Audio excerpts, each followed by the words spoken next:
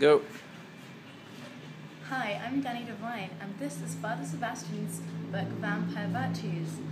And of all the virtues, I chose passion.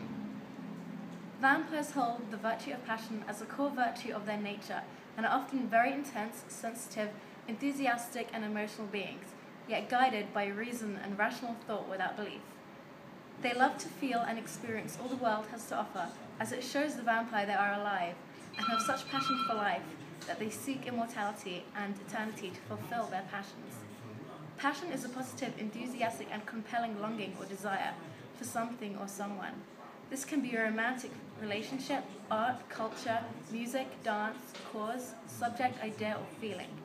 As the French author Nicolas Chamfort once said, "Men of reason have endured, men of passion have lived," which very much endorses this red veil. The vampire lives and explores the world with a passion, which is a dark flame, exploring the hidden secrets and unlimited possibilities life has to offer. There is only one life to the vampire, here, now, and in the moment, yet they realize that there is no scientific evidence of an afterlife, and through reason will use that to empower their passion for life. Thus the vampire, through their virtues, seek the positive. They are not ruled by their passions as the mundane are. Instead, they are driven by them and yet guided by reason and rational thoughts before belief. Passion strongly relates to the veils of romance, love, and sensuality.